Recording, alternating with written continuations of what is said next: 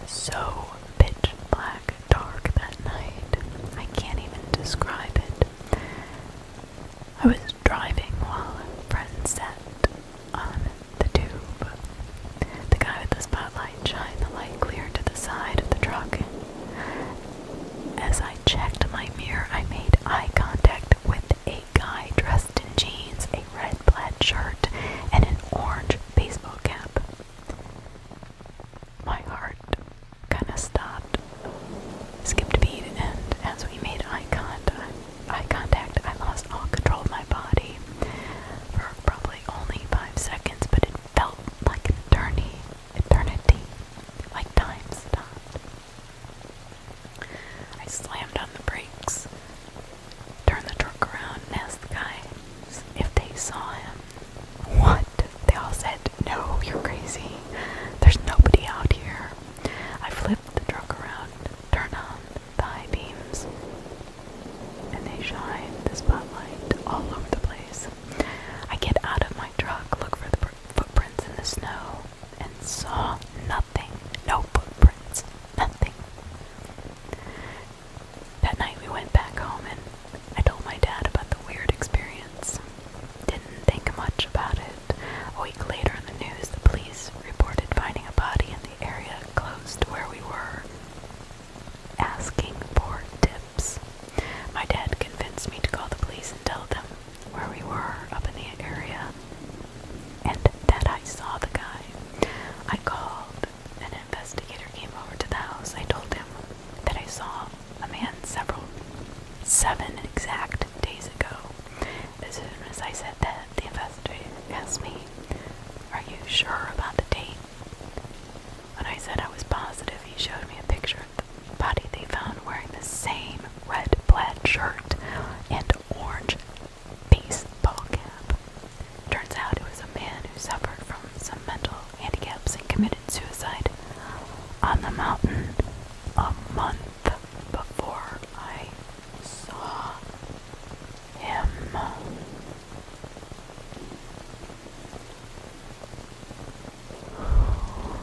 Story number 2.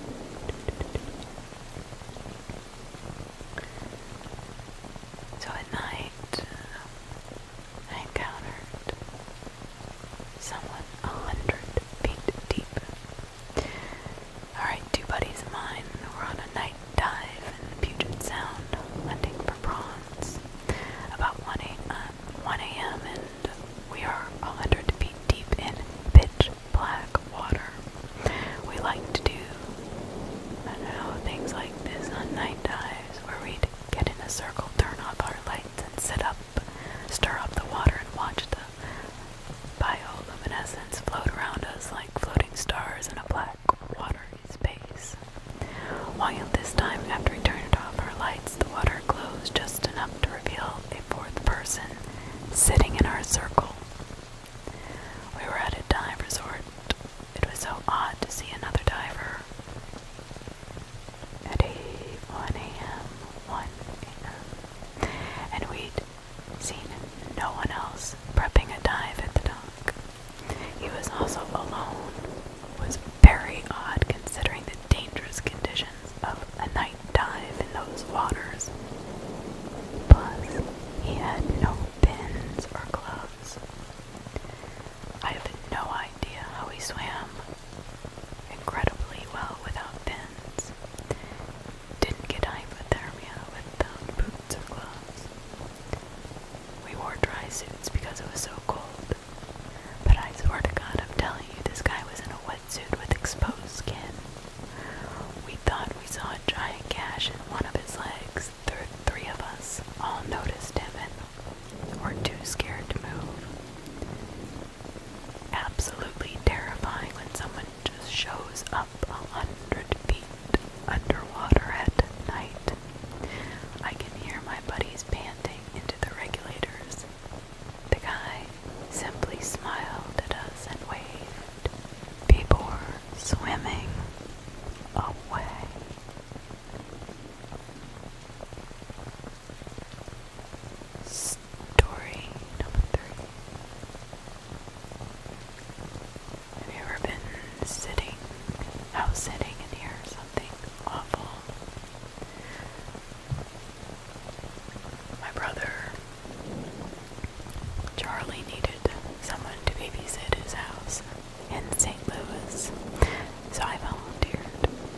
was staying at his place by myself, getting lost in a Lord of the Rings marathon until around 2:30 in the morning.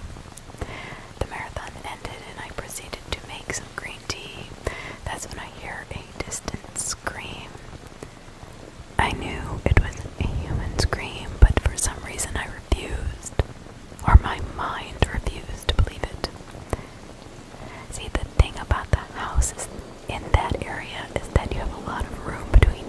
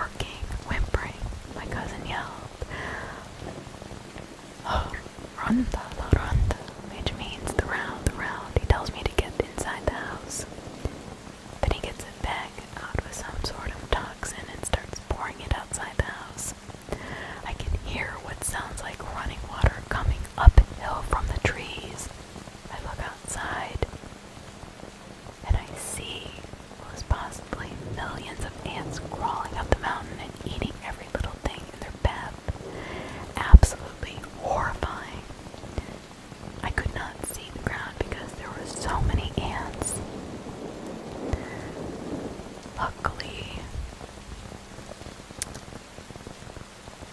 the poison worked and the ants crawled away from the house. My cousin relieved because the ants wipe out whatever pests are around as well. So in a way, it is a positive thing, but it will also eat your house apparently. That is truly terrifying. Story number 7. The dead guy on the plane starts moaning. My father used to buy solo, freelance charter jobs. One of the jobs, he was flying a dead guy to his funeral destination. On the way to the destination, my dad ran into some bad weather and the turbulence was rough. He hears a strange human sound coming from the back of the plane. The dead guy behind him was gasping and moaning, making sounds like a forceful before you start thinking the dead guy wasn't actually dead.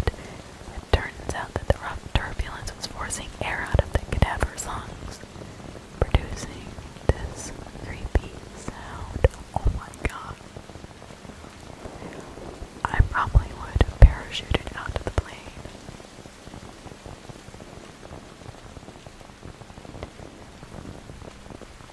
Story number 8.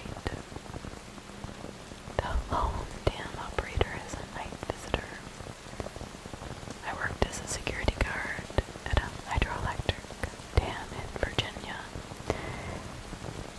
A pretty isolated location.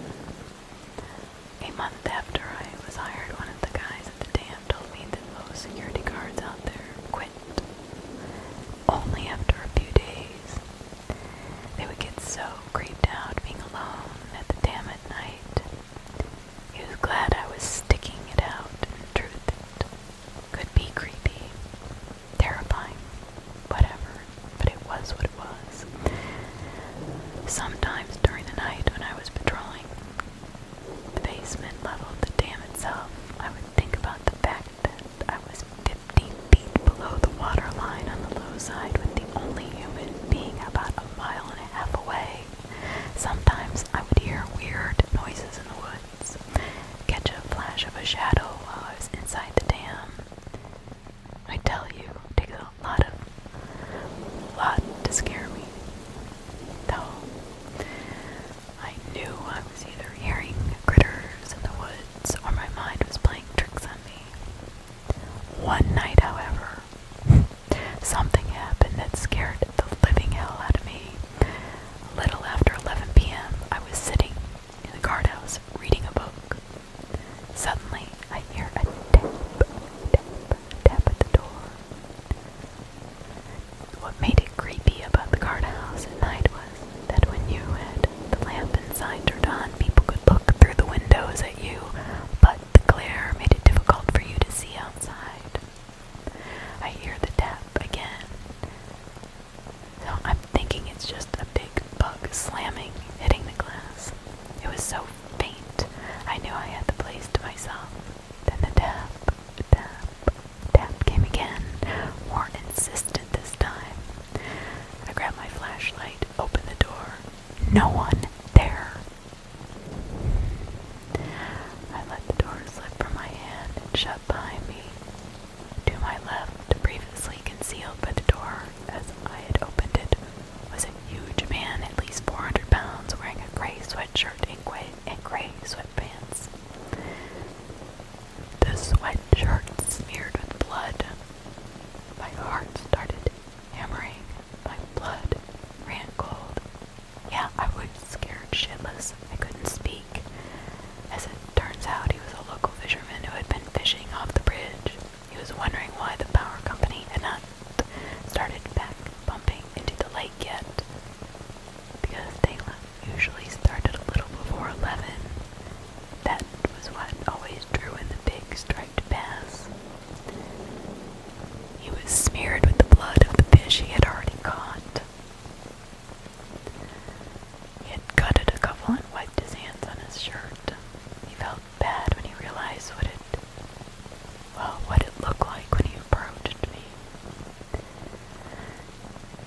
Basically, it looked like he had just murdered somebody, and I was the next victim.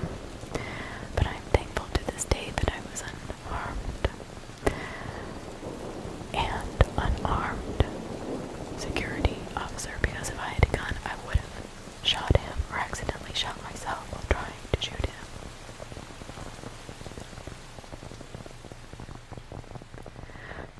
Story number 9. I think some of the scariest encounters when campers or hikers find mutilated animals. Campers find mutilated coyotes. When I was 16, I had to do a wilderness outward bound program in the high desert area before I went to rehab. One night when we were camping by this river, we heard a whole pack of wolves come through the campsite. Only about 50 feet away from where we were sleeping. We didn't have tents, only tarps that we set up as A-frames each night with surrounding trees. Thankfully, the wolves didn't disturb us. It was the next day. We were backpacking and found a dozen coyotes mutilated, cut open, and displayed on fences. Freaking terrifying, strange, and frightening. I was ready to go back to civilization ASAP and start getting sober, because this was too much. Story number 10 followed. It was late at night. I was hiking in a group of about 5 people. We did not have enough flashlights to go around. We gave one to the person in front. I took one since I was in the back. I could feel we were being watched. I flashed the light around and saw a pair of green eyes attached to a body slink back off the trail a little bit. Our light was not powerful enough to get a super good bead on it, but every 30 seconds or so thereafter I would turn around and flash the light up the trail and I would see it. This thing followed us for half an hour until we were 10 minutes from the cars. The people I was hiking with didn't notice. Mountain lions don't often jump large groups of adults. I didn't say a word while it was following us since I didn't want to run the risk of a panic. So I was freaked out by myself in silence. What if it wasn't a mountain lion? Story number 11. Couples tend to get slashed open while they're sleeping inside. I was camping in upstate New York a week after 2 prisoners escaped from a local prison. There was a high notoriety escape and it was national news. My girlfriend and I hiked and camped for 2 days before this. Very uncomfortable. We had met a lot of awesome people, but everyone was on high alert. Of the escapees, we had settled in a remote area upstate New York with no one around that night. I was sound asleep. At 5:30 a.m. I had started to wake, but stayed in my tent trying to go back to sleep for an hour or 2. Not long after I was awoke, did I hear from rustling in the woods around our campsite. At first it was just a few rustles. This caught my attention. Not enough to alarm me. Suddenly the rustles are right outside our tent and I'm on edge. Before I could even tap my girlfriend, all hell breaks loose. Our tent is slashed open with a knife. As I'm watching this happen, my heart almost went through my throat. Before I knew what was happening, I was being piled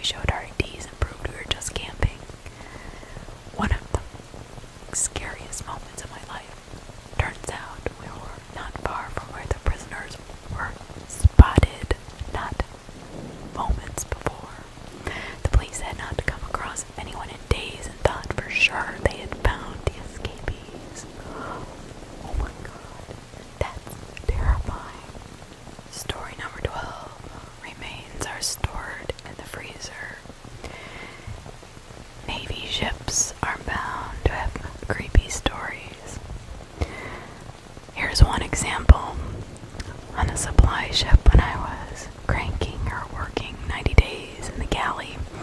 I was talking to one of the cooks. He said a few years before, the ship had picked up dead fishermen they found floating, put them inside the freezer. I paused. The freezer with dinner still inside. The chef said it was creepy as hell going in and out to grab platters with corpses sitting nearby. Yeah. The strangest part is that below deck we have multiple massive freezers. There should have been plenty of space. The chef never knew why they put them inside the tiny freezer next to people's food. Can you imagine if the freezers were full of dead bodies?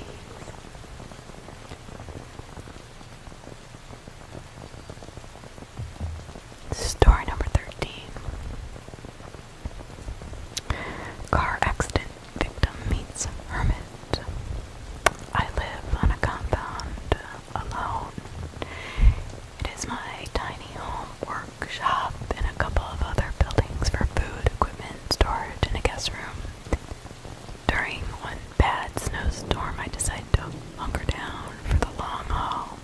I spent almost 2 weeks without leaving. 3 days in, I get woken up to a knock at the door. I get up to answer it, and halfway there I realized the only way this guy could knock on my door is if he broke the outside gate lock.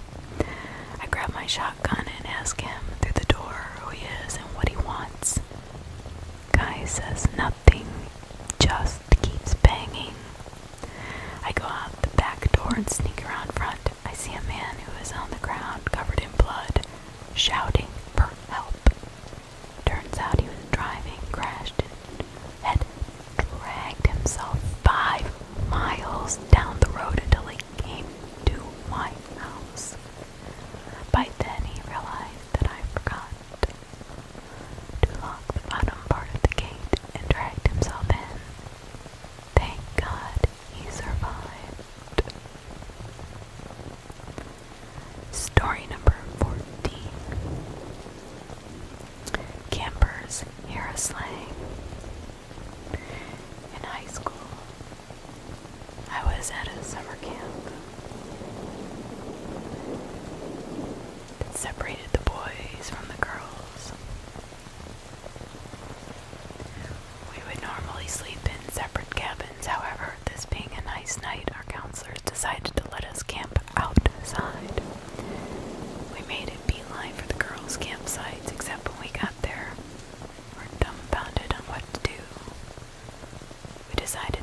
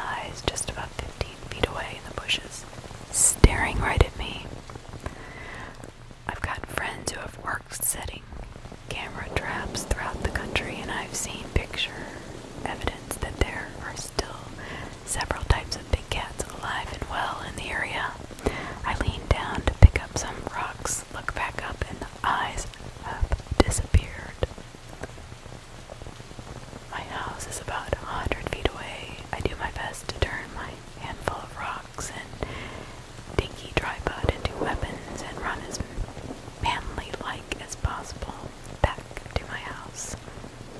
I never went back at night to take pictures.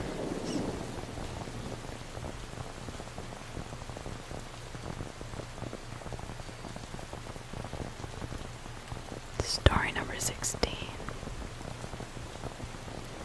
Hikers encounter illicit activity in the mountains. Once we were camping and talking with one of the locals. We came across the lift in the Appalachian Mountains. He eventually talks us into going down a back gravel road. I don't know, he wanted to show us more of the land. He drives us down this gravel road and eventually turns off onto a small hill and goes back through a path into a small corner of the woods. There is a group of people in old vans with doors open, propane tanks, and other random non-camping equipment, if you get my drift. He cuts the engine and a big dude with a scraggly beard starts slowly walking up to us. At this point, we immediately knew they were cooking meth. We gave each other the "we need to get the fuck out of here" look. The bearded man starts talking to our driver and arguing about money, then ends the conversation. Our driver starts up the truck, turns around, and we leave. Honestly, I felt like we were in the hills have eyes or Deliverance. It was completely creepy, especially since I thought we were going to die for sure.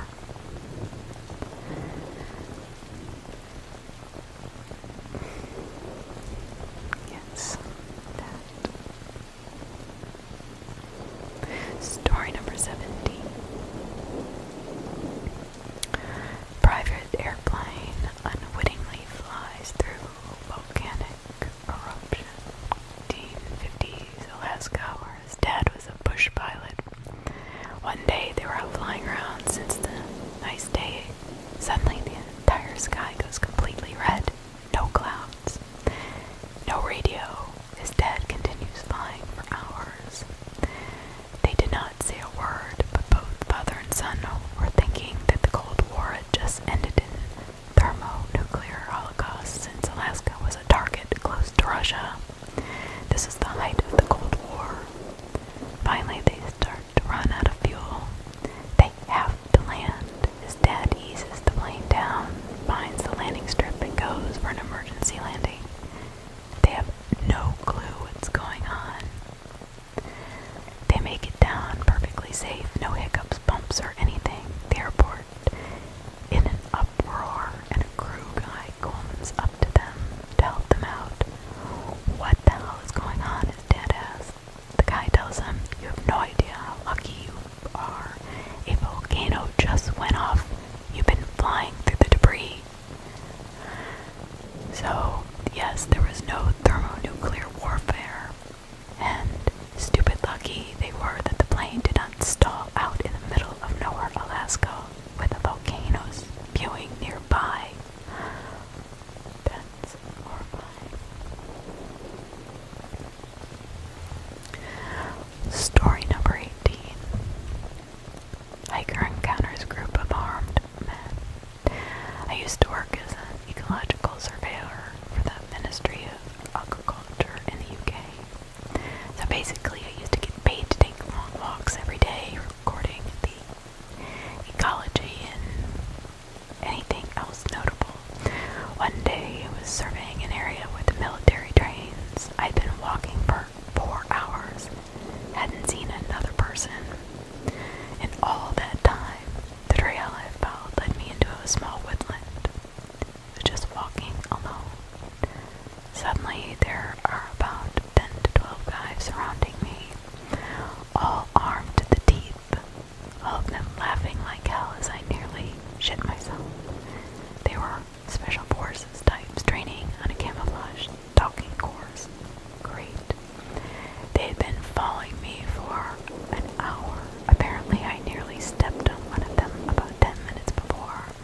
as he was hiding right in my path.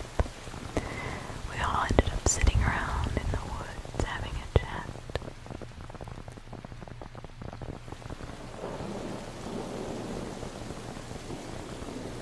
Story number 19.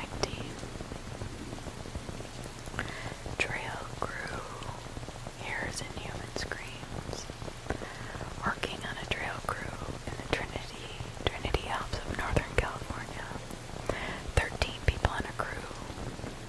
Few support staff. At this point, we had been in the woods for 2.5 months. We'd all seen and heard bear, mountain lions, voices, noises, anything you could possibly think of that would make a terrifying noise. After dinner one evening, most of us are sitting around the fire doing nothing. Well, most of sitting, just shooting the shit, and all of a sudden there's a loud, agonizing scream. A screaming sound. It was unlike anything any of us had heard the entire 2.5 months. Everybody stopped and listened. If I had to describe it, I would call it a mountain lion shriek combined with the horror of a banshee. Everyone was freaked the hell out. Sounded so close. Myself included, decided to investigate. That's how close it was. 3 miles from our base camp, there was a creature tied to a tree, absolutely losing its mind. It was a llama. At this point, it's 10 p.m. or so and 25 miles from the nearest trailhead. We are trying to calm it down without much success. We go back to camp. The next morning, the llama is gone. It looked like it had broken its restraint and ran off. We kept hearing the horrible llama noises from time to time for weeks. Towards the end of the season, a group of hunters passed us on the trail. After chatting for a bit, we found out that they tied the llama there because it decided to be stubborn, refusing to walk. Apparently it laid down on the trail and would not move. They left it, decided to come back for it. We figured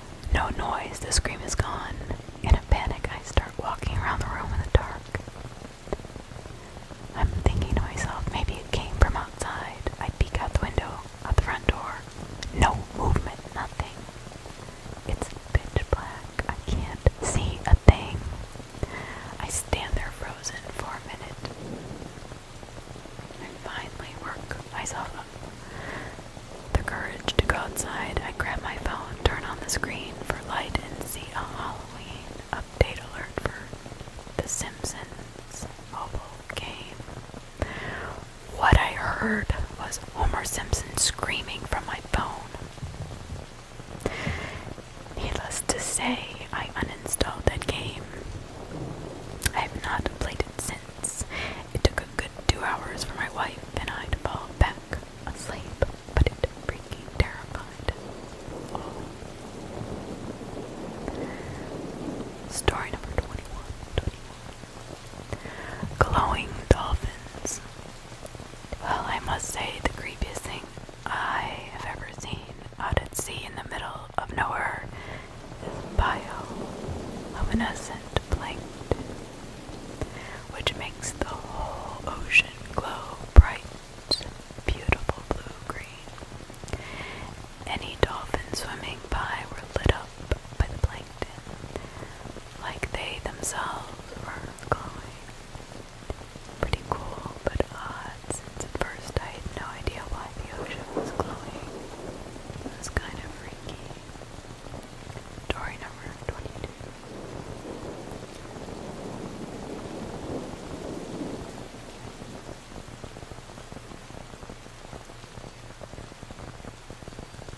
The strange delivery man needs your help. My parents, 20 years ago, were driving out to Death Valley to a hotel for a weekend in the wintertime. They had left late in the day and were going to arrive at the hotel at night. The hotel, about 30 minutes outside the actual Death Valley town center. So when they finally find the place, it's completely abandoned. My mom gets spooked. Didn't want to go and look, but my dad's into that sort of shit, so he gets out the car. Right after he walks around the back of the building to look around, a man approaches my mother's side of the car. He claims his motorcycle broke down, that he delivers newspapers to Death Valley. My mom, terrified, looks around, sees no motorcycle. This hotel has nothing near it, not one building. The guy was begging my mom to come get the newspapers and take them to a hotel in town.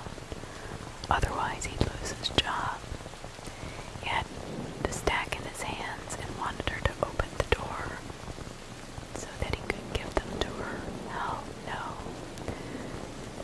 My mom's getting serious horror vibes from this guy and refuses, locks all the door and tells him to get the hell away from her.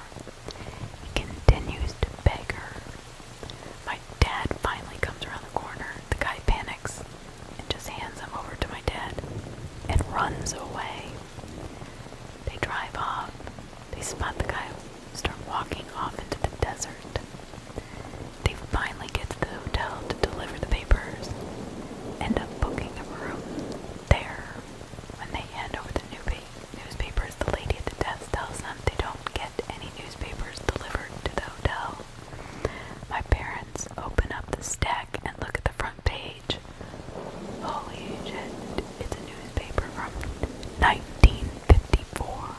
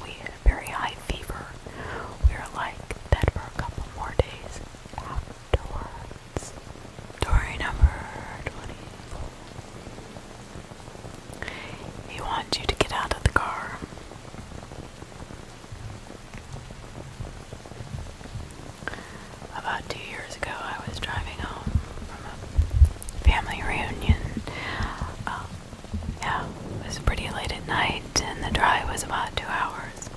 I didn't stay the night because I had to be back for work the following day. Let me say most of the drive was on roads with dense bushes and trees on either side. The real creepy ones you see, in movies. I had been driving 45 minutes. I was starting to get really tired. Oddly, do you ever experience sometimes you just feel extremely tired? You can't keep your eyelids out of nowhere. You have no idea why. Well, that was happening to me. I knew I was never going to last. I did not come across any place that I felt I could park and sleep safely. It became clear to me that I wasn't going to find a place to pull up and close my tired eyes, and my tiredness was not going away. I did something probably very questionable to this day. I pulled over to the side of the road onto the grass behind some bushes to try and hide my car from anyone else who was going to come past. The roads weren't entirely empty. I came across another car every few minutes or so. I would make a mental note that the time was 11:22, and then I fell asleep. Time later, I was awoken by a scratching sound. I looked at the clock, 11:50. The sound stopped after a few seconds. I was still extremely tired. I didn't bother looking around and simply fell back asleep. Same sound woke me up, now 12:40. This time I was freaked out. The sound didn't stop. The thought ran across my mind that if it was just an animal inspecting the car, then why would it return almost an hour after it had left the previous time? I looked in my rearview mirror, just managed to catch a glimpse of something running into the forest. At this point, I could have sworn it was a damn serial killer. I knew I was going to be slaughtered out in those woods. Screw this, I thought to myself. I got the hell out of there. There was a bend no more than 100 yards up the road. As I came around it, there was a flipping car parked off to the side of the road where the driver's door was open. I slowed down just enough to see if anyone was in there. There was not. I looked in my rearview mirror. Didn't see anything. All of a sudden, a guy comes sprinting around the corner. Starts screaming at me, shouting, Hey, you, get the F out of your car now. I noped out of there and sped off. I never saw the guy again, thank God. Story number 25.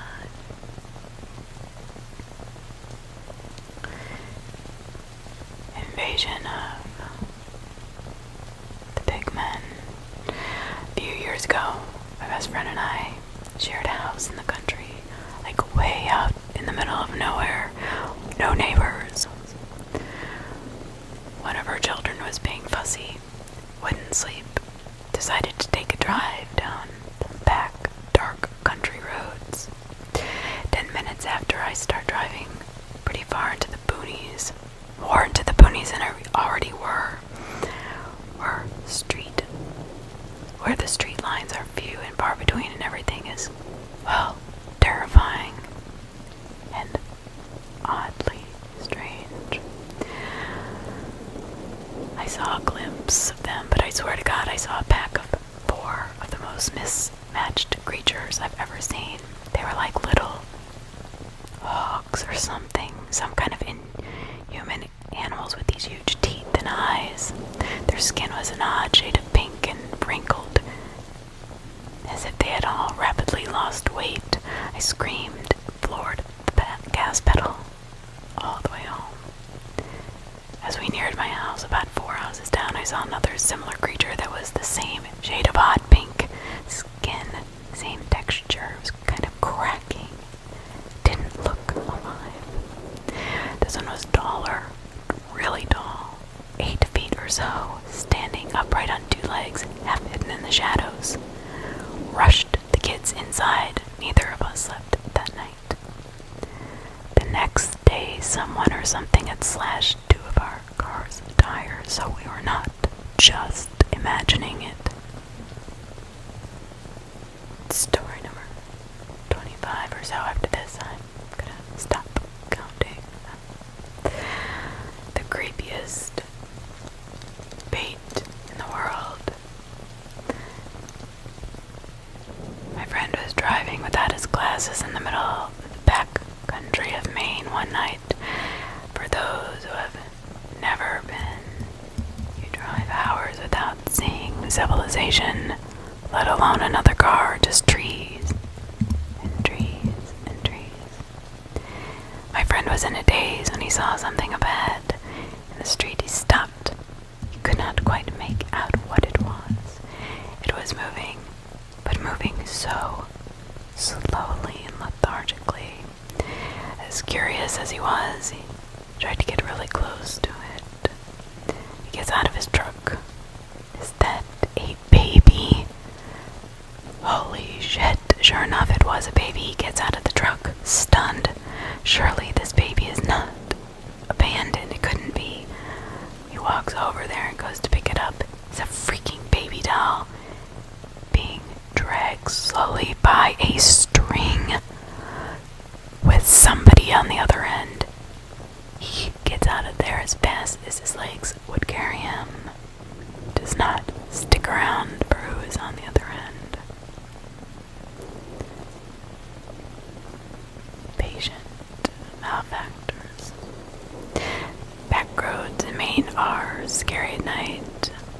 I was driving down one around 2 a.m. a couple of years ago, slowed down to take one of the 500 curves in the road, when all of a sudden there was a car stopped right in the middle of the road, no lights on, driver's door open, stopped, hit my high beams to see if anyone was okay or in the car, but noticed two guys coming out of the woods beside my back doors on both sides, crouching down, going towards my doors. I slammed the gas and almost sideswiped the car they left in the middle of the road.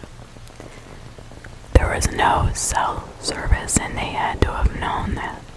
It was so dark that if they came out of the woods a couple feet behind my car, I would probably have never noticed them, and it would have ended very badly.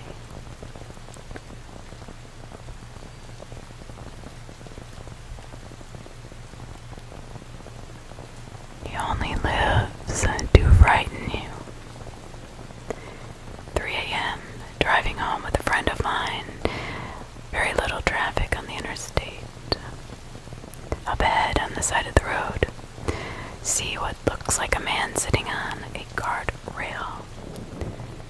Get this horrible feeling in my gut. Bad intuition. This guy was not good. I had some feeling like something was going to go extremely wrong, or this guy had done something really bad. I honestly felt as though he was going to jump in front of our truck to commit suicide or had killed somebody. That's the best I can describe it. We get closer, he stands up. I move the car into the next lane. As we get closer, he starts walking into the road. I panic. No time to slow down. I could not swerve to avoid him for fear of rolling the truck. My friend and I scream at the top of our lungs. As we are about to hit what I thought was a man, it jumps out. It has wings. It jumps over the entire truck. Only visible for a second, but I can still remember it clear as day. It had the body of a man from the head to the waist, but its waist down was hairy. The wings were also dark. The feet were the worst. Instead of human feet, these were horrible talons, similar to that of a chicken, but longer and more curled and sharp. Dark and hairy. The best comparison I can make is that it looked like a human-sized gargoyle. I know this sounds like a load of shit, and I probably wouldn't believe me either, but I swear it is the honest truth. Honestly, I wish it wasn't true. It was the most horrifying thing I've ever seen, experienced, witnessed, encountered. I often think of the Mothman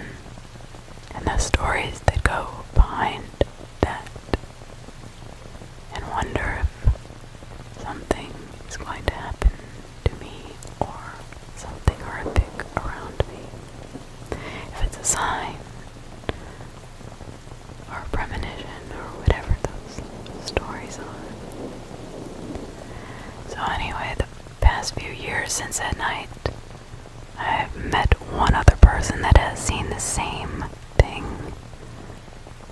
The same creature on the same road. What does this mean?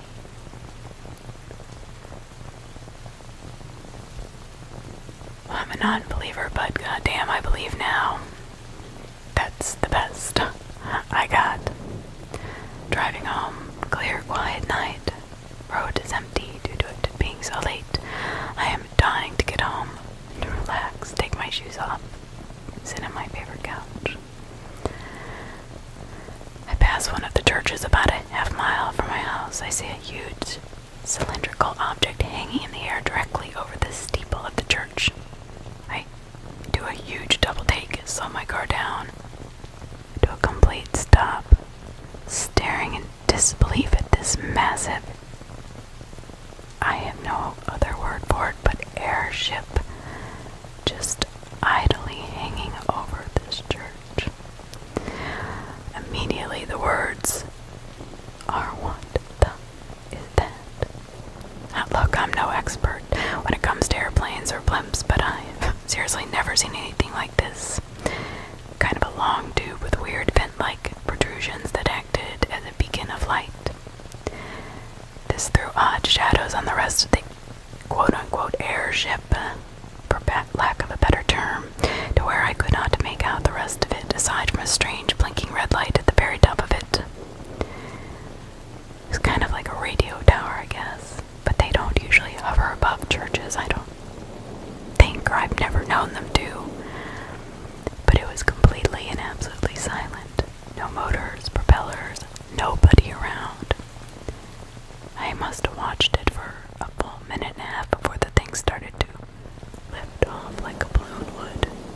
To one side of the church, then without warning, it takes off with speed of light. 0 to 1,000 in an instant. I watched in disbelief as it zoomed into the night sky. I banged a U-turn and tried to follow it for any kind of time, but I couldn't. It just disappeared into the sky. I have no idea what I saw. I don't understand what I saw. I've seen alien shows and I laugh at them, but maybe there's some truth. I don't know. Has anybody else seen anything like this? I don't like talking about it in mixed company because of how weird and unbelievable the story is. I've tried rationalizing and come up with some kind of solution, but none of them make sense. It is what it is, I guess. We don't really know what's out there, do we?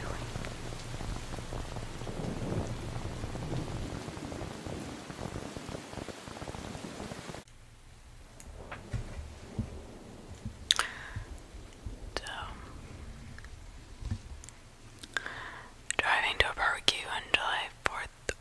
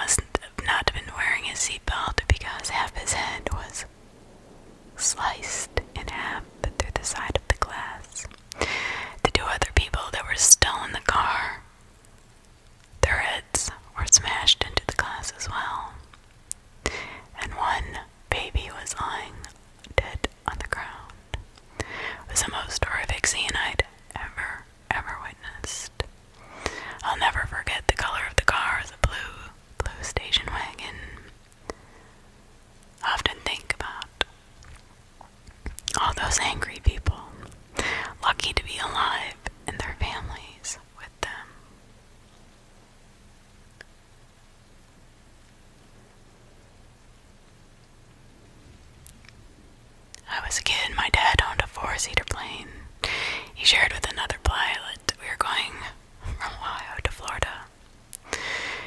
He says, "There's almost no gas. I have to land immediately." We were above the clouds. My dad was a professional pilot. Something must have gone wrong. My mom flipping out. My older brother and me thought it was really cool, but it wasn't. Managed to find a small airport. We had to get another plane. The only one they had was full of vomit on the floor. Flying the rest of the way was a blast, smelling that. We were traveling over a big mountain in my dad's RV. My mother and stepkids were taking the small car we dragged along. I stayed in the RV with my dad and baby girl, starting to go down the mountain. One of the 3 brakes failed. Then the second brake failed. It was flipping out. All I have is the foot brake, and it isn't going to make it. I ask, "What will you do if it fails?" "I have to crash into the side of the mountain." He had to let off the foot brake as much as possible, going fast and winding around the mountain. We made it to the bottom. He wanted to drink, but we were on an Indian reservation. They didn't sell alcohol. Luckily, he had a little wine left. My mom was not going over the mountain again to get us some wine. Nervous breakdown and no wine. Tough. I was in a car crash with my mother. My skull was fractured. I jumped off a runaway horse and broke my arm, tore up my neck muscle. Beaten and kicked with army boots with someone trying to break my neck when that failed, nearly being stabbed to death. These are all things that happened just to me. When I was a teen, the doctors told me that I would die young or of either a broken neck or bacterial meningitis. They told me to sit in a chair the rest of my life doing nothing. I couldn't do that. I was too hyper. After all the crashes, bucked off many times by my horses and all of the 19 bouts of bacterial meningitis survival, all of the major surgeries, the last ones, my surgeon said, "You may not wake up from this one." I lived through every damn one of them. I'm grateful to be alive. I do not take life for granted. And there is a picture of this person. Wow.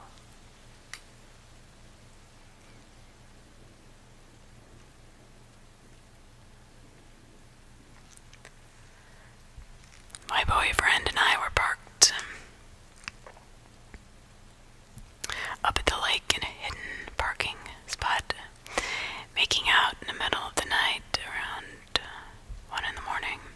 There was not another soul nearby, and the only sound we could hear was the water from the lake splashing. Our car windows were getting steamy and our hands started traveling all over each other's body. This was not our first time, and previous to this night, we had never encountered anything or anyone in this parking lot. We still lived with our parents and had no money for a hotel. We had nowhere else to get our freak on, if you know what I mean. But in the back of our vehicle, you know you did it too. Although we would get really into it, we never reached third base. Probably because it's so uncomfortable. However, one time during our passionate and very PG-13 making out session, I noticed movement around the front of the vehicle. I pushed my boyfriend off. He followed my frightened gaze, and together we gasped when we noticed by the hood of the car was a man peering at us through our condensated window. We sat frozen in shock, tried to understand what the hell was happening and who that freaking was. My boyfriend jumped to the front seat and with trembling hands started the vehicle and sped off. I don't know who that guy was, some freak. Beeping Tom, I don't know. He must have seen us there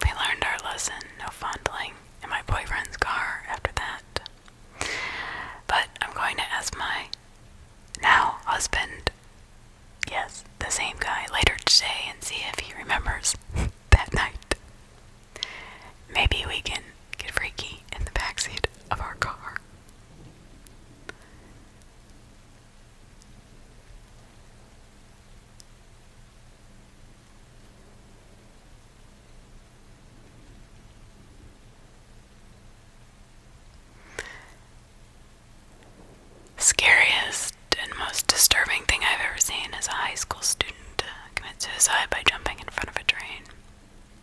I couldn't understand what would make somebody so young do such a thing. The impact of the train did a lot of damage. But here's the scary and disturbing part. Didn't kill him right away. The train went over him, and there was enough space between the ground and the train for him to avoid being crushed. From my angle on the train platform, I could see his chest going up and down under the train and knew he was still alive. I hoped to God he was not conscious. One of his legs was extended after he jumped and he got his foot cut off. That's the image that burned itself into my memory. Bloody, exposed end of a foot still in the sneaker. Police showed up within minutes, cleared us onlookers away from the scene. Newspaper article the next day said he was rushed to the hospital, died shortly after.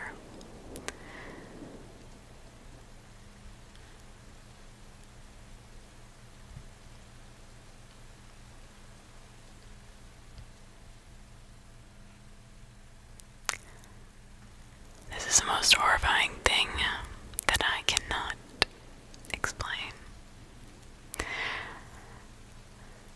I fell down the stairs, yes, all of them, with a loaded bowl full of cereal milk.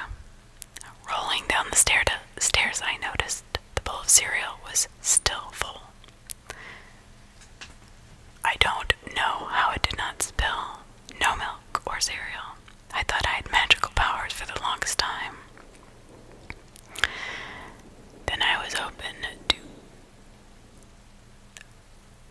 Then as I went to the garage door, my girlfriend slams the door open and smacks the bowl of cereal out of my hands. The milk and Lucky Charms goes flying over my chest, pants, and freshly shined shoes. I was horrified and deeply disappointed all in the same moment. Honestly, I never got to tell her about the story because she was so pissed at me about something else I completely forgot about it.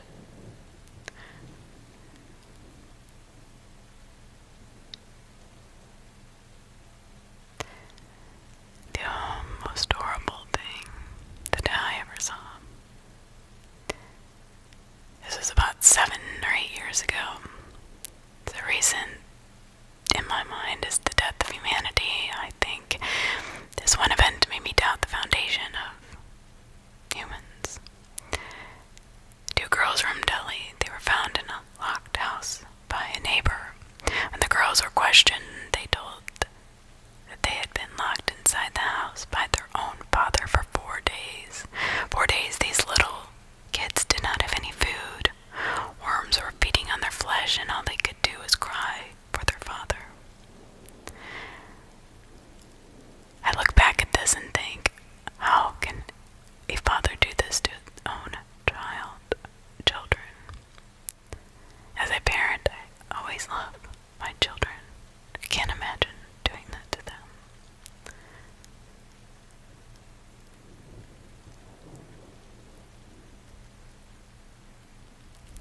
No, the most horrific thing that ever happened to me, or that I saw as a small child, and it still haunts me to this day. I was a young kid, 4 or 5, our house caught on fire. Lived out in the middle of nowhere. The city fire department would not even respond. It's terrifying. People stopping in the highway in front of our house trying to help put the fire out.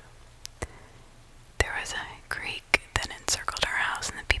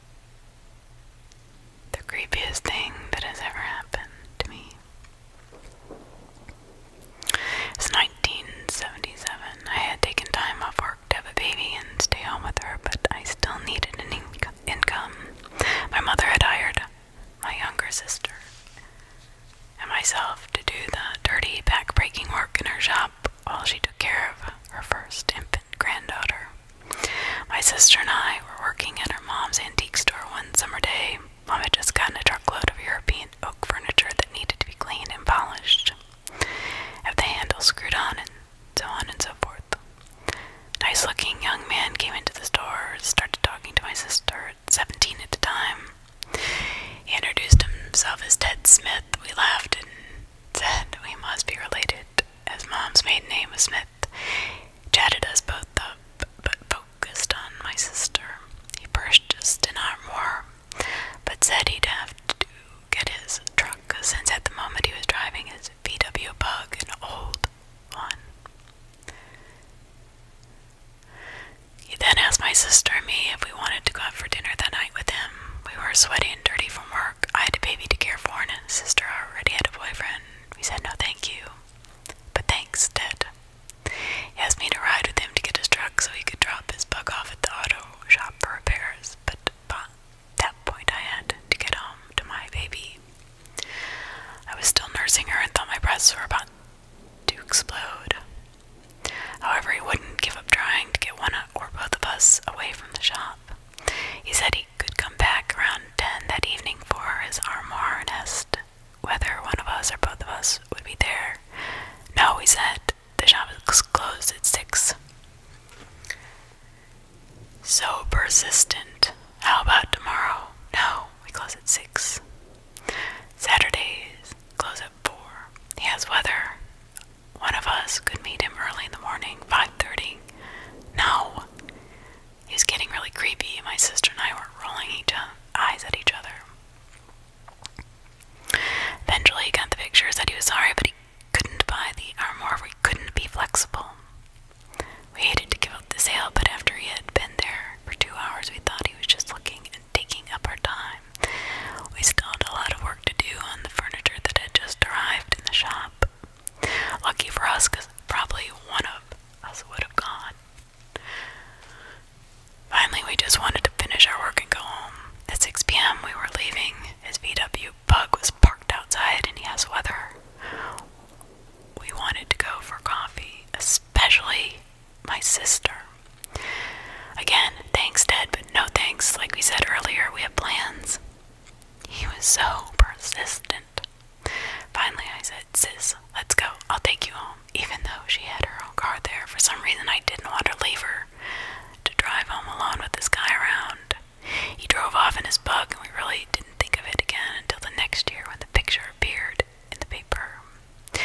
Ted Bundy still freaks me out and makes my heart race to think that my sister or I could have been his victims. The most horrifying thing my parents have ever done. I was 8. My mother told me she was either going to kill herself or kill my dad. Told me I had to choose one. When I was 9, my mom made me sleep out in the porch in January after beating me with the belt because she said I was demon-possessed. At 10, my mom put me and my 3 brothers in the car with her, drove to my dad's workplace, and rammed into his parked car with her own car while we were in the car with her. 16, my mom slammed my head against the wall multiple times, beat me in the back of the legs with a stick until blood ran down my legs, soaked through my pants and pulled onto the floor. She then locked me in my room for almost 2 weeks with nothing but bread and water to eat. 18, she made me work to support the family instead of letting me finish school, tried to keep me financially tied to her. 19, I left and never looked back. That was enough of that shit.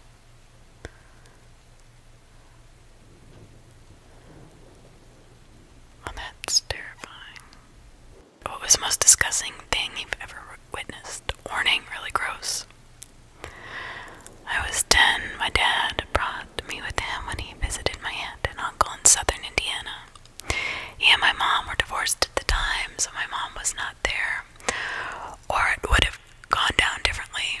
My uncle, by marriage, had caught a large snapping turtle and was going to kill it so it could be cleaned and eaten. He took a large, heavy turtle and nailed it by its feet to a tree, then took a hose and shoved it in its mouth and pumped it full of water until it died.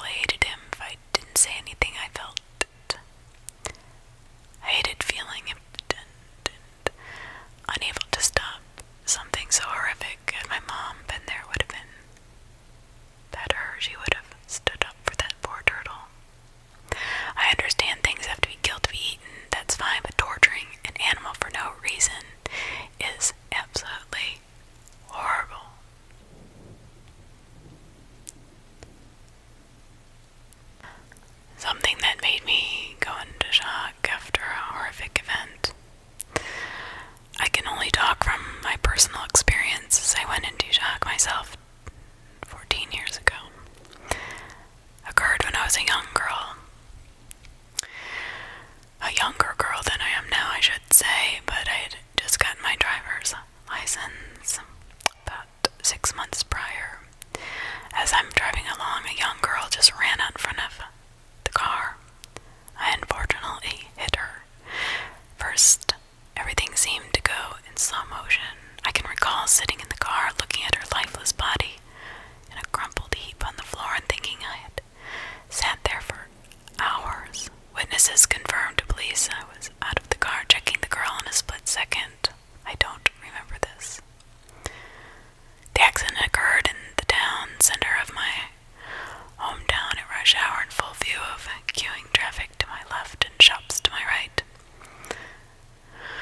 I stood in the middle of the road. When I began to feel the shock take hold, I distinctly remember a shop owner saying to onlookers, "She's going into shock, we need to get her inside."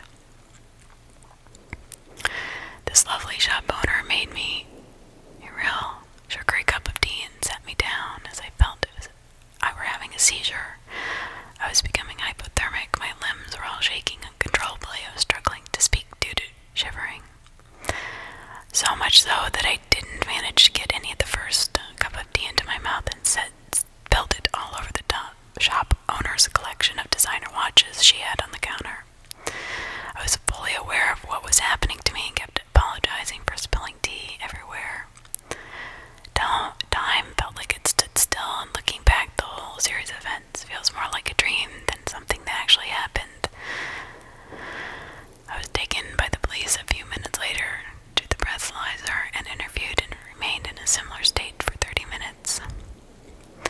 Police confirmed at the scene I was not at fault. In a bid to try and calm me, as at the time her outcome was unknown, the police forced me to get back into the car and drive the final mile home with the police escort front and rear, fearing I would never drive again unless I got back behind the wheel immediately. I have to say, driving with the head hole in your windshield and the victim's hair all stuck there made for a pretty horrific journey. It turns out the lady who ran out in front of me was rushing to get to the shops before they closed. Fortunately, despite a head-on collision at 25 miles per hour being thrown into a nearby lamppost, she made a full recovery. I took a card for the shop owner the following day to thank her for taking care of me and offered to pay for the watches I had damaged. She declined.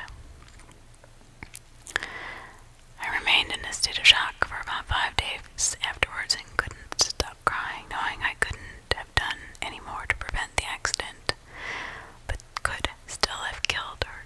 It was too much to bear. The way I saw it, the fact she was still alive was sheer luck more than anything else.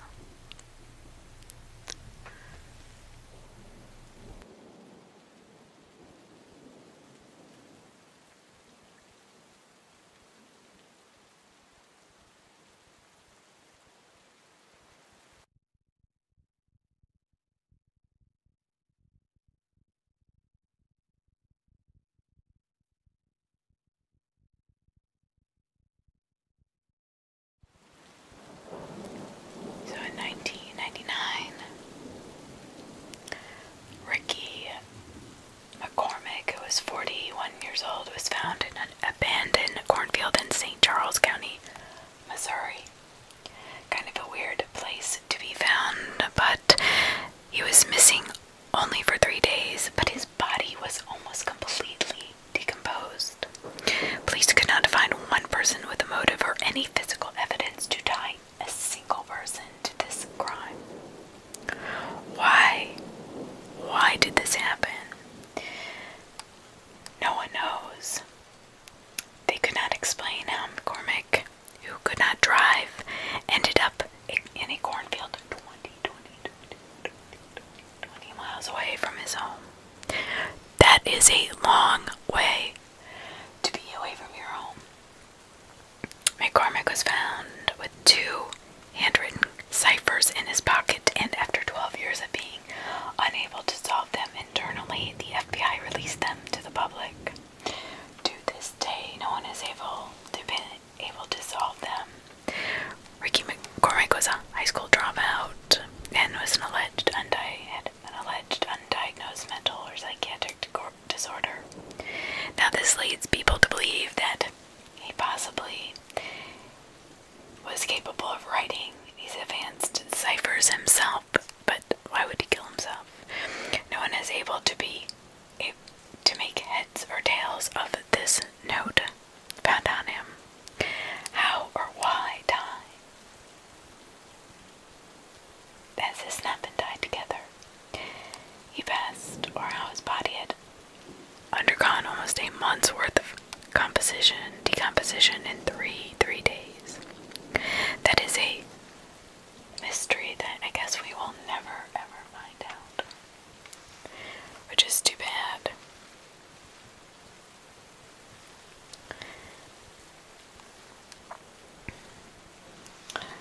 So okay.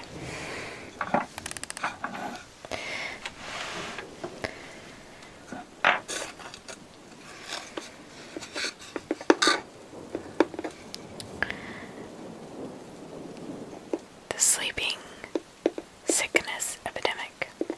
In 2015, the village of Kalachi, Kazakhstan, over 100 people were hit by a bizarre sleeping illness that baffled doctors and scientists. Suddenly, sufferers of the illness would fall into a coma-like sleep for days. When they awoke, they would be permanently changed. Many of these people suffered from blinding headaches, dizziness, nausea, and memory loss. Between 2013 and 15, many of these people fell ill with some illness. Others experienced repeated episodes. It was believed to be some sort of radon or carbon monoxide sickness, or even uranium toxicity from a Soviet mine nearby. While authorities relocated some of the locals to places outside of the danger zone, many refused to leave their home. Despite the toll that the heavy contamination would take on their lives, they wanted to stay in Kalachi.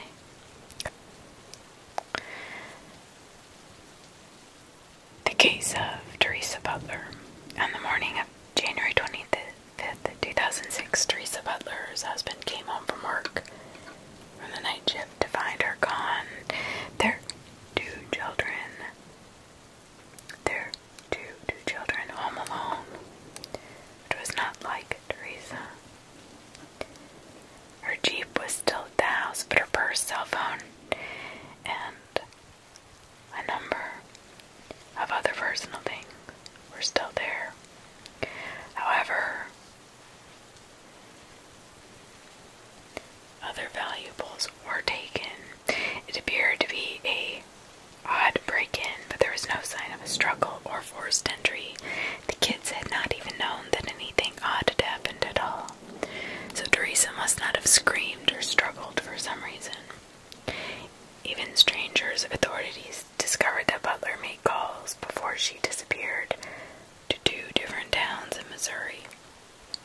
The first person had not picked up when she called, and the second claimed to have picked up only to hear nothing on the line. Neither person knew who Teresa Butler was, or had any information about her disappearance. That is so bizarre.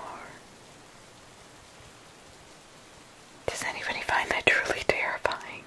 Because I do.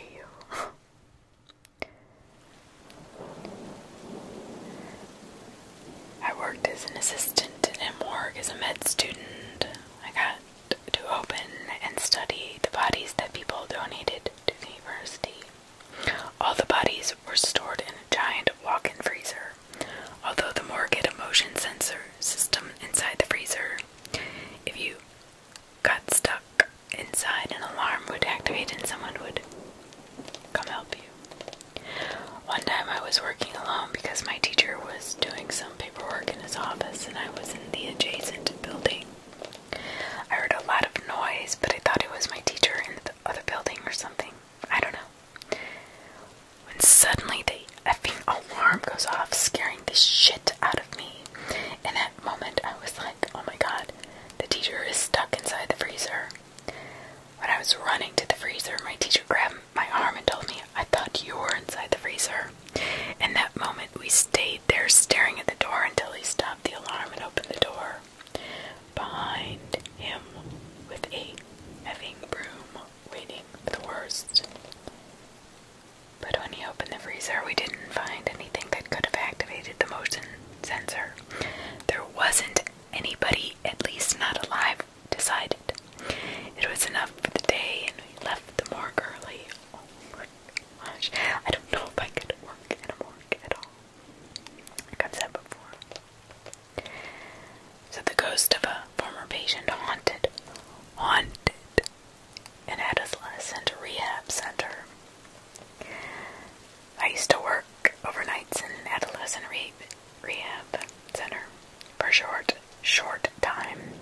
About a week into the job, I was told about Amanda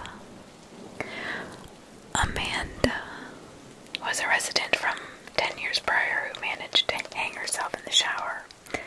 According to my coworker, she would sometimes make appearances at night in the form of making a whimpering sound.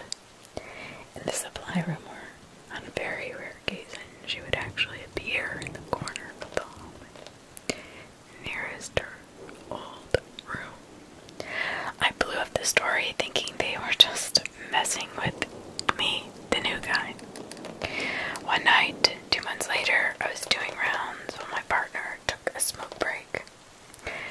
I was checking the kids, making sure they were asleep. That is when I saw her, a girl sitting in the corner of the hallway with her arms around her knees, pulled in up to her chin. There was something about her body, something that told me she was so sad. Starting to approach her, but heard a noise from behind me. I checked to find nothing awry, and when I looked back to the corner, the girl was gone. When my co-worker returned from the smoke break, I told him what I saw, and he said, "Yep, that's Amanda. I wonder if she's trying to communicate. I wonder if she's trying to tell the people around her that she is still sad in her other life." The toy store worker freaked out when the local ghost responded to his wager.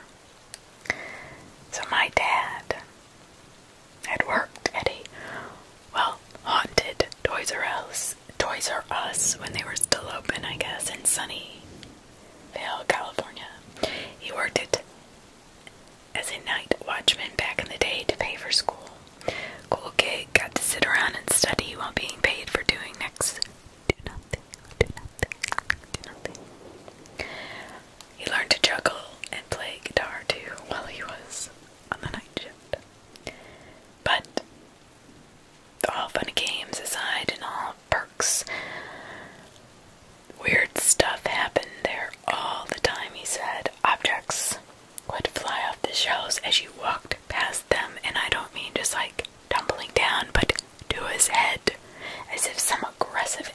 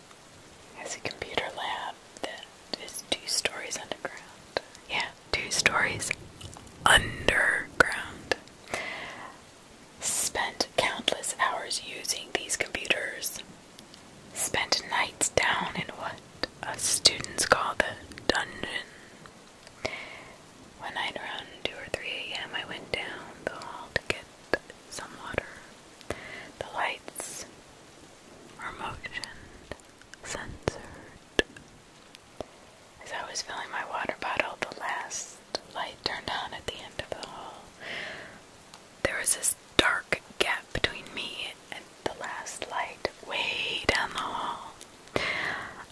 Mildly creeped out until I saw something move in the darkness between me and the light. That was too much. I got the hell out of there. Made my way home immediately. It never worked in that lab at night again. Can you blame me? So I used to be a janitor at a movie theater at night. You know, when everybody would leave, I would be the one cleaning up. So I was there with a couple other people. We would go in at 4 a.m., clean up until the doors opened at 11 a.m. It was a cool gig. To save time in our jobs, we would sometimes come in around the time the last movies were finishing and sleep in one of the empty theaters, making sure we would be there when the shift started. I actually used to do this when I worked early mornings at a marina in Jupiter, Florida that is no longer there. Our basic modus operandus was to use the electric leaf blowers up and down the aisles of each theater. That's actually a great idea. I didn't know they did that. Blowing popcorn and trash all the way to the bottom, then cleaning the seats up manually for any gross or larger debris. This was expedient, but very loud. It was easy to lose yourself in the of the machines. One night, the lights were on in the theaters to better assist in cleaning. Usually we were the only ones there at the time. Whenever something strange happened, we would chalk it up to, "Ha ha, I get it. I'm scared. You got me. Whatever." One of the other guys being an asshole. But there was one standing rule. We all followed it to the letter. No one in the projection booths. Not only we were not allowed to mess around up there, but turning off and on movies was forbidden by all of us. There was no reason to go up there. We did not clean it. All of our supplies were downstairs, and most of all, we knew it was haunted.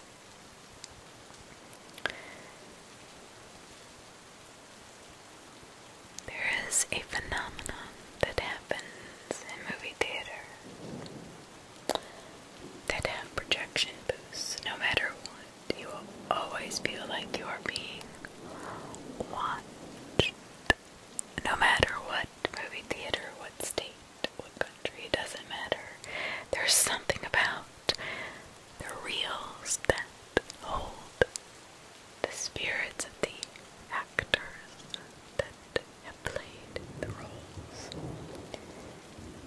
When you're walking around deaf from the sound of the blowers in an empty theater, and you happen to glance up at the booth,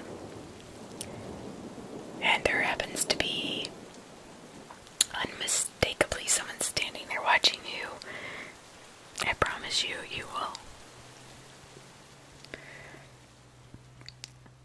shit your pants.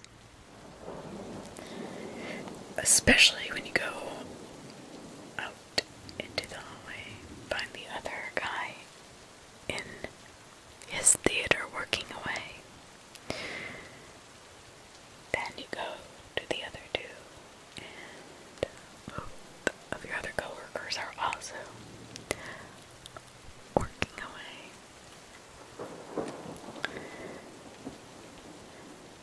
So now you go to either end of the building to the two exits of the booth and trap whoever it was up there, and then find out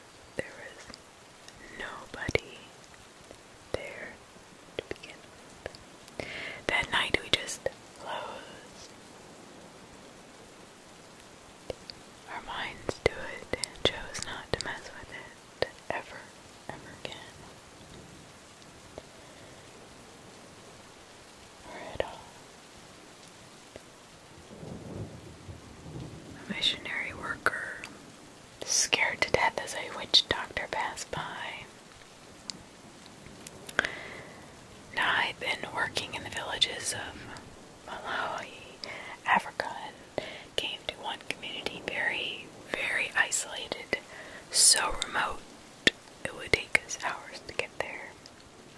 The children had stopped going to school because these guys were terrorizing these poor kids. They were witch doctors. If caught, they'd take the children into cemeteries and do crazy things to them I cannot mention here. They also terrorized the widows and others in the community. I have heard about this before. It is horrible. When they told me this story, I thought they might be exaggerating a bit. I didn't feel scared, all that scared when I was in the villages, and since they are cut off from technology, I just guessed it was a bit of a folklore that passed down from generation to generation to create fear in kids going anywhere with strangers. But I was wrong, dead wrong. There was one day I was sitting on a banana fiber mat with a widow and drinking some tea. I could not speak the tribal language, so we would smile and drink together in silence and peace. Out of nowhere, I heard a grunting sound. An electric bolt of fear shot through my body. I cannot explain how intense this feeling was. I just froze, couldn't turn around, couldn't move. I felt paralyzed. What I did feel was an evil and darkness around me that was the most horrible existence of death I have ever felt. Luckily, after a while,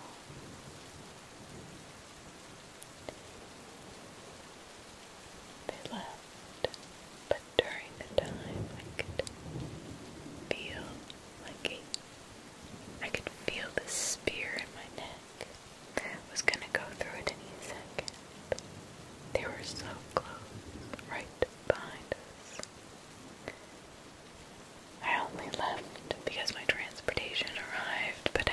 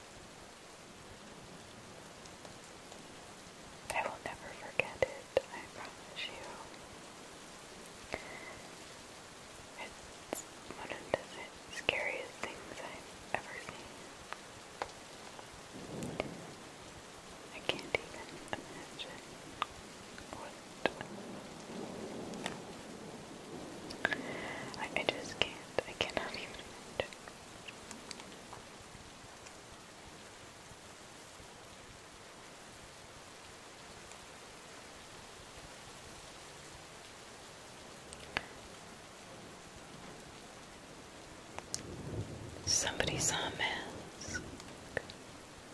A man wearing a scream mask at the back door. Now, if you've ever watched that movie, you can attest to how terrifying that would be. Worked overnight as a master control operator when I was younger. Around 3 a.m., I catch sight of the camera we have aimed at the back door. I see something or someone standing there wearing a scream mask, staring straight into the camera, not moving. A little bit perturbed and a little bit disturbed, I go to the back room, which is magnetically sealed and dead-bolted for overnight security. The door is almost impossible to force open from the inside, let alone from the outside. So I look out at the people, and there is no one there. I head back to control and see them walk back into the frame. Creepily, they wave at the camera and walk away. I called the police. They found nothing, and the camera does not keep the recording. It's a live feed only.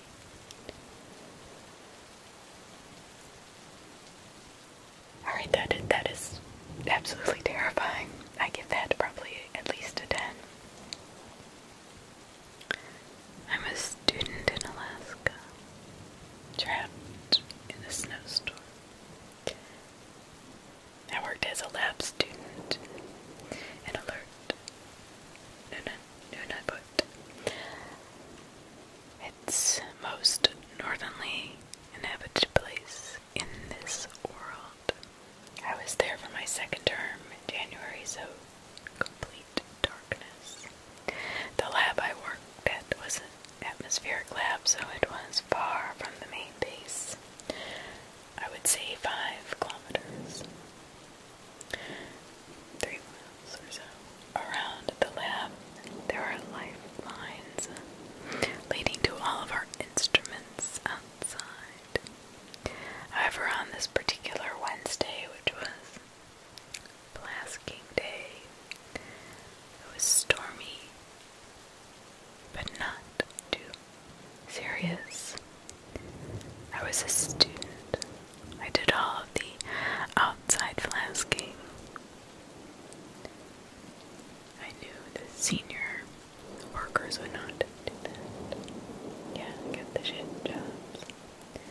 So I loaded up a sleigh with evacuated flasks and walk around 300 meters from the lab, open up the flasks, and then walk back to the lab. We then would send them south for analysis. Now, since we had to ensure that we got the best samples, we always had to walk into the wind. You know what that means? No lifeline.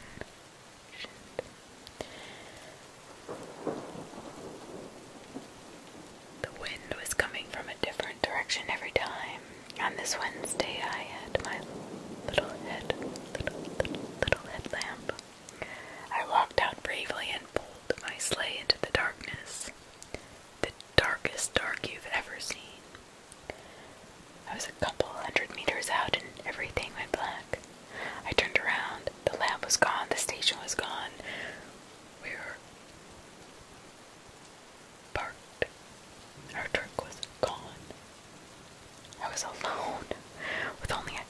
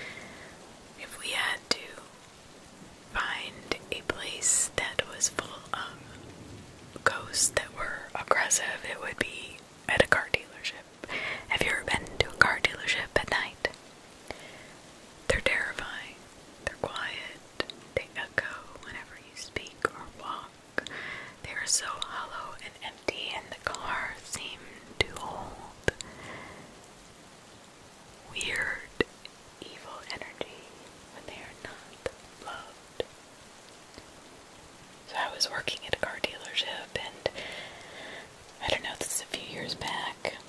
Our business had just moved to a new place. It was just down the road, and the cars were parked in an open-air parking garage. One way in, one way out, with one set of stairs, which was right by the entrance. I'm chilling at the entrance, and I hear a door fucking slam. I find this kind of strange since no cars had driven in and no one had gone up the stairs. I started walking up the stairs. I hear another door slam shut. I'm thinking, okay, this is ridiculous. What is happening? The next day I tell my coworkers what happened, and they all think I'm just being crazy, delusional, a typical newbie. Now let's go forward a week. I travel down the road to another dealership to pick up some parts, which is a common thing. The dealership I went to had just moved out from where my company had moved into. I walked down to the parts department and grabbed my part, but as I'm walking away, the guy behind the counter asks if I've worked at the night shift yet at our new location. I turn around and give him a weird look. I have why.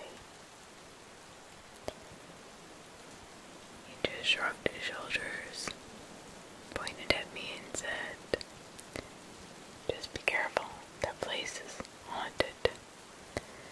Immediately, goosebumps covered my body. But then he proceeded to ask me if I had any experiences based upon the terrified look on my face. I said yes, just a week ago. He said it was normal. You get used to it.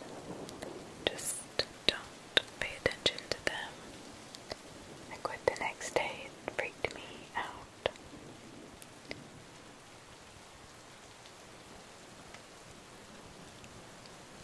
As an overnight worker, this is what I would fear the most.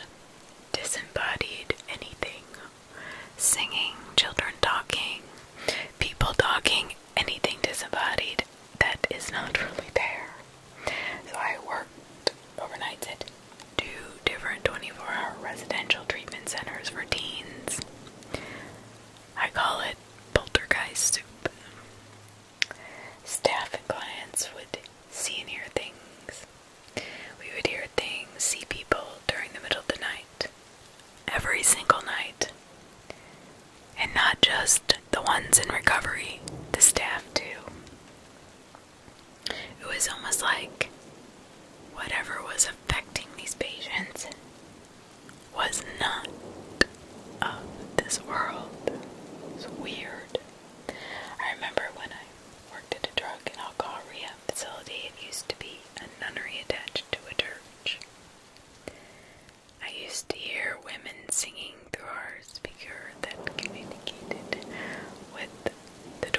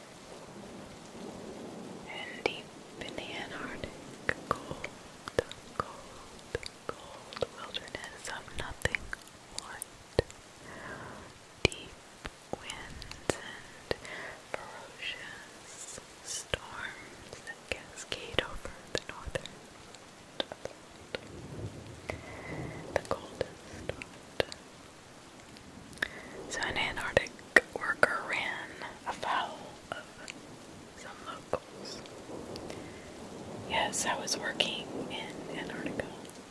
I was at a station with an elephant seal mating ground. I thought I had left something in a shipping container by the docks, next to the elephant seals. Mindful of my safety and being a bit lazy, I grabbed a ute or utility vehicle.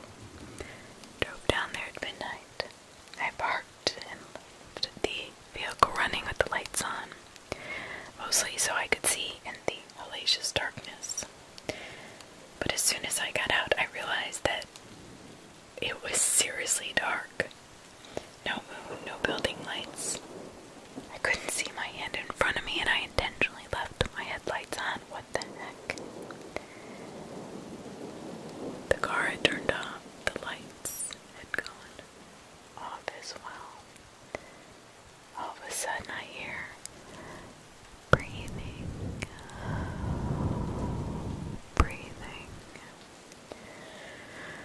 Coming from all around me.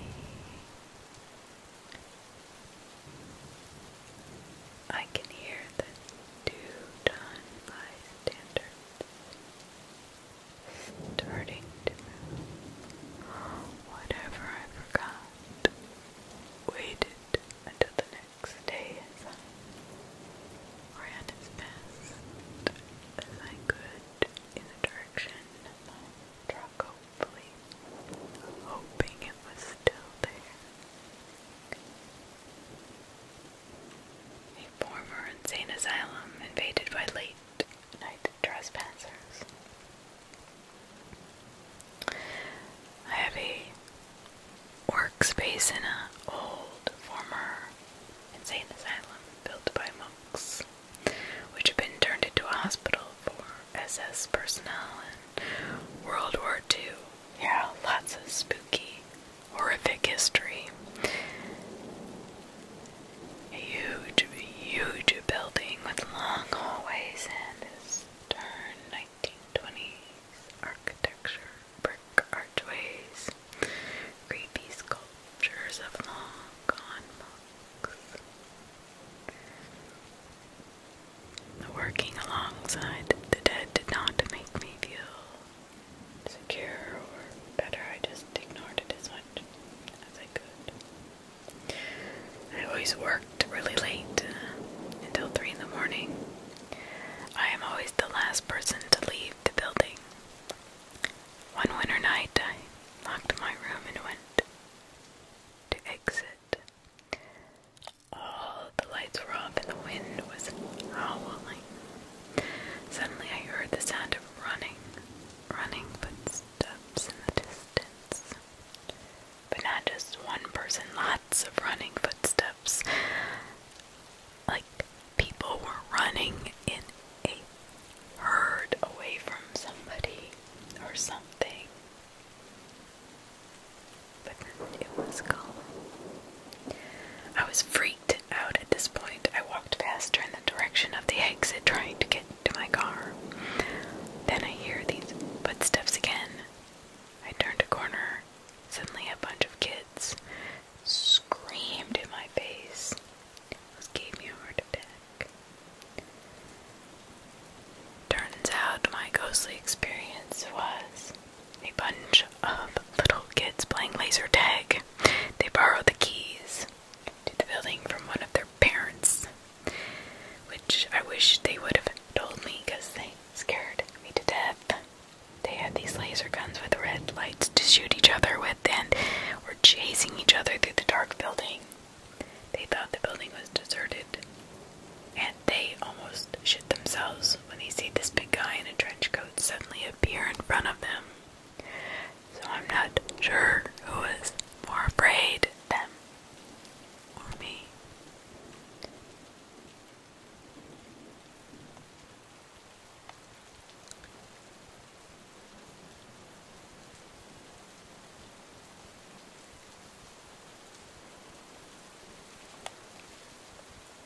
You ever think about how scared you are after listening to a true crime podcast or watching a true crime show or listening to a true crime video on YouTube or somewhere? Yeah, well, greenhouse worker. Yes, I was spooked after hours of listening to this damn true crime podcast. I love listening to true crime. This summer I worked by myself in a greenhouse at my university that was on the top 9th floor of this building. To even get into the building you need card access. But to use the elevator you need card access and a key. Over the summer almost nobody was ever on campus, especially not on this floor or even in the building that I was in for that matter. After probably a 6-hour work day alone on the top floor of this building, listening to creepy murder stories, I am pushing my cart to the elevator. A massive industrial freight elevator that no one else uses. I scanned my card and waited for the elevator to reach my floor. I could hear it coming and coming and coming. For some reason it was taking forever. I'm just standing there listening to this podcast about some serial killer. Once it finally came to the 9th floor, I got ready to open the outer door and happened to peer into the little window and see something inside, staring at me through the little window. I screamed and jumped back before I realized it was another research student coming up to use the greenhouse. My advice to people working late night shifts: please be careful what you're listening to because they can affect your mind. It messes with your nerves and your hearing for sure. But what if you're a security guard and you hear violent screaming late at night? I worked overnight as a dispatcher system monitoring. Most days we had two people per shift. Pretty much the only reason we would not have somebody else on shift is because they were sick or had to be somewhere else. So I was there alone. Most nights were completely uneventful and boring. Basically did nothing for 8 hours. One night around 1 a.m., I am alone. I hear screaming like some girl is, I'm not lying, getting murdered. Now, my coworker, luckily, had just walked in. He was running late, thank God, because I turned to him and said, you'll never believe I just heard this girl screaming bloody murder. His face went white and he said, I heard it too on my way up here. Okay, so now we are both terrified. We start checking the cameras, nothing. I grab my radio, start running through the building to find this girl who's being murdered. He's running down one hallway, I'm running down the other. I'm running down the first floor before I realize it's coming from the back parking lot. Exit the building expecting to have to fight someone with a knife or see some kind of essay or some crap I really didn't want to see. What I actually found was a girl alone in her car just screaming and crying, wanting to quote unquote just vent.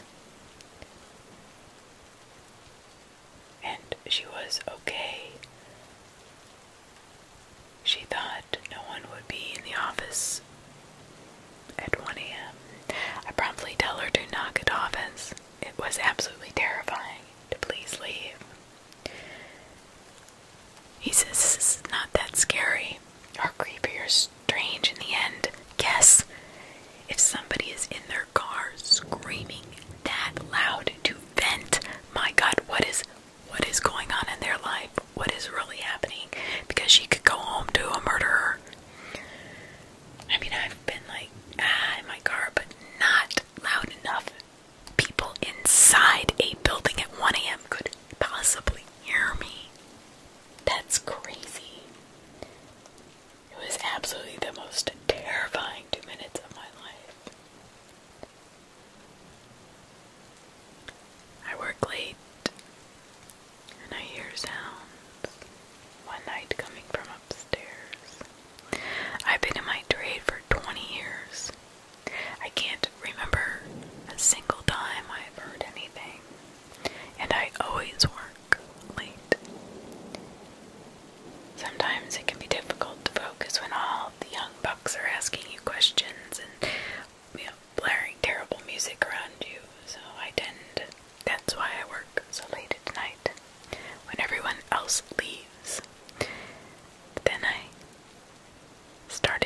sounds upstairs, like people talking, walking, opening doors.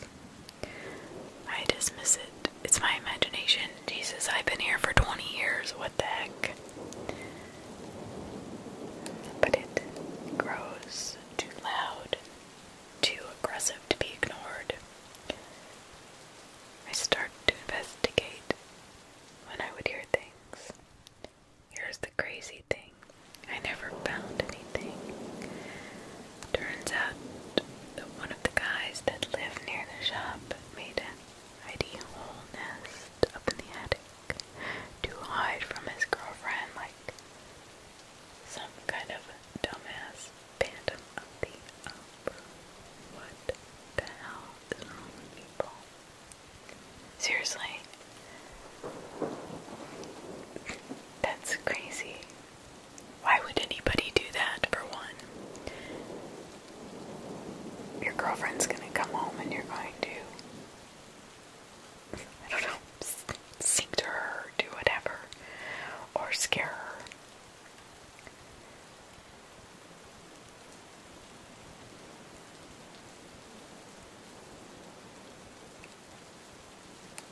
So here's the truth. Fiction is never scarier than real life. I've said this before. I had a creative writing professor in college that said, there is nothing stranger than the truth.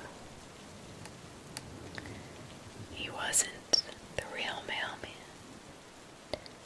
When I was 10 or 11, I was homesick from school, on the couch watching TV when the doorbell rang.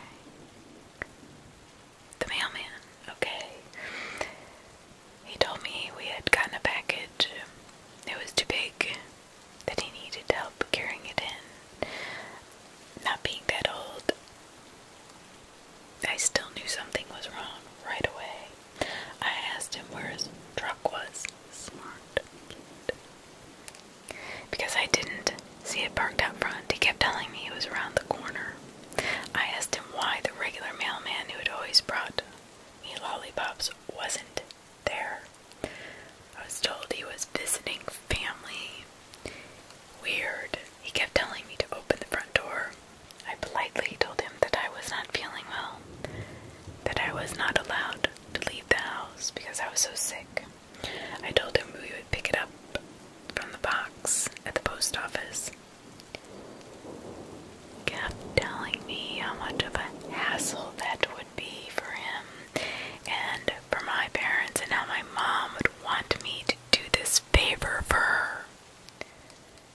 I told him that I would come outside, but that I had to get my shoes from upstairs first. I closed the door and locked it. I ran through the house and locked the back door, called my neighbor who worked from home, a close family friend. I called her up, screaming in hysterics into the phone that he had to come over immediately. I stood at the locked front door, stared at the man through the window in the door. He saw me staring and yelled through the door, asking if I found my shoes. I yelled at him that I called my neighbor to help carry it because she's older and stronger. This man turns around and ran as fast as he could out of there. Here's the scariest part. He never got caught.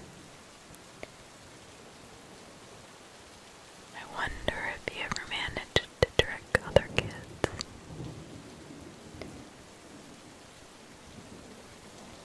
This is the last one for tonight.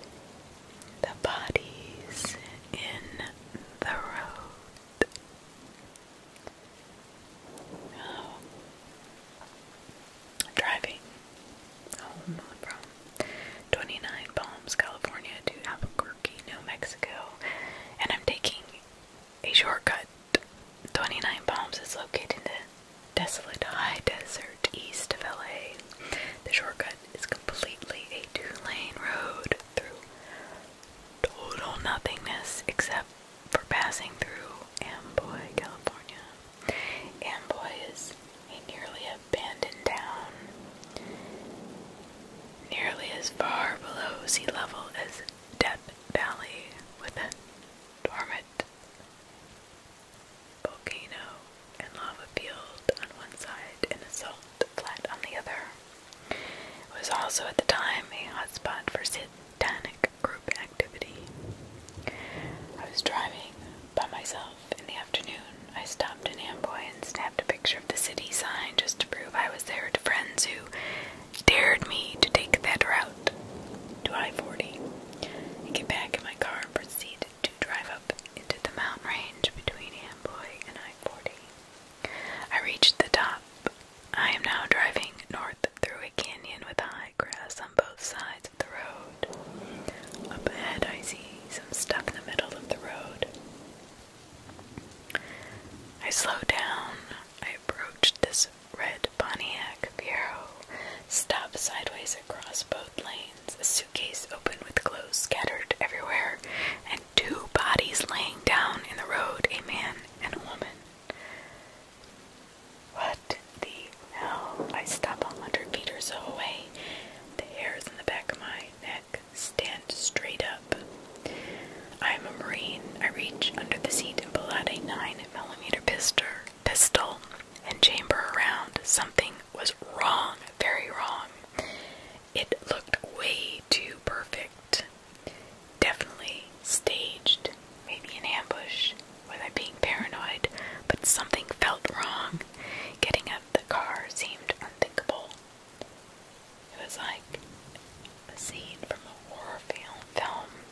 As I scanned the road, I saw a line I could drive past the guy in the road on his left, swerved to the right of the woman beside the Fiero, and I'd be on the other side. I dropped it into first gear, punched it, and drove the line I planned. Passing the back of the Fiero without hitting it or either of the bodies in the road, I continued forward a couple hundred feet and slowed down so I could take a breath and let my heart slow. I look into the rearview mirror. I see the two bodies get up to their knees. 20 or so people emerged from the tall grass on either side of the road by the car and bodies. At that moment, my right foot pushed the gas